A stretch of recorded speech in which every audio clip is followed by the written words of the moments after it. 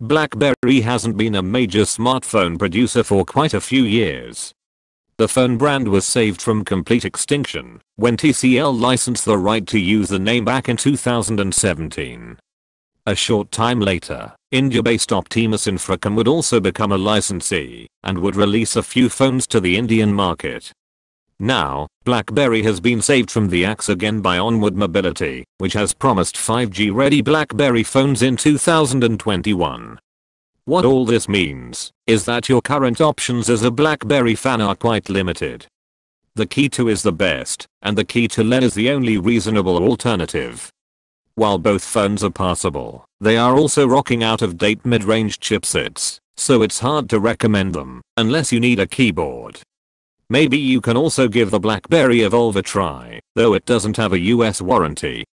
Here's to hoping Onward Mobility has lofty goals for BlackBerry. Without any further ado, let's start the video.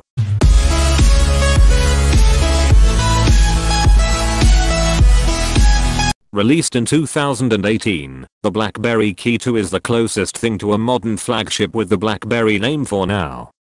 Granted, it's pretty underpowered by today's standards, but it will likely deliver the best overall experience for most users. The Key 2 retains the physical QWERTY keyboard on the front, which sits below the 4.5-inch Full HD display. On the back, you'll find the trademark rubber grip material that BlackBerry is known for, as well as a pretty decent dual camera system. Inside, you'll find the Qualcomm Snapdragon 660 processor, which is the same as you'll find in 2019 mid-rangers such as the Nokia 7.2 and the Redmi Note 7.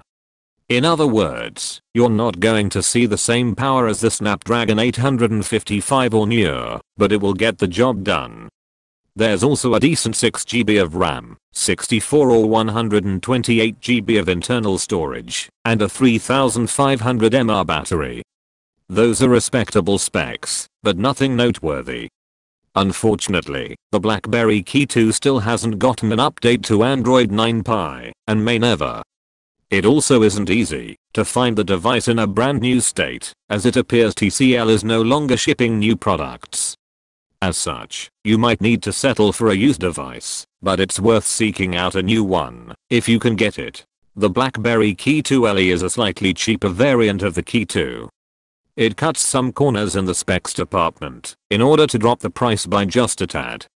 Notably, the Key 2 LE is still easy enough to find in a brand new state.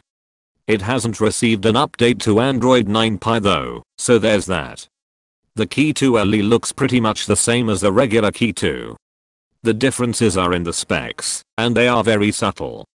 For example, there's a 3000 mAh battery in the Key 2 LE instead of the 3500 mAh battery in the Key 2. The Key 2 LE also drops the RAM by 2GB, offers lower capacity storage options, and has a slightly weaker camera system. You'll also find a slightly weaker processor in the Key 2 LE, a Snapdragon 636 as compared to the 660 in the Key 2. Really, the only reason to buy the Key 2 LE over the Key 2 is that it's easier to find brand new, although it's still one of the best BlackBerry phones you can buy at all. If you can find a new variant of the Key 2 selling somewhere, definitely grab it. If not, the button below will take you to a page where you can purchase a brand new Key 2 LE, which will be almost as good. The Evolve is unique among modern BlackBerry devices in that it skips the physical keyboard. Instead, it sports a more traditional smartphone design with a rear-mounted fingerprint reader and dual camera setup. Like its Key 2 siblings, the BlackBerry Evolve cuts a few corners to save on price. A quick glance down the spec sheet reveals an entry-level Snapdragon 450 processor, 4GB of RAM, and 64GB of storage space.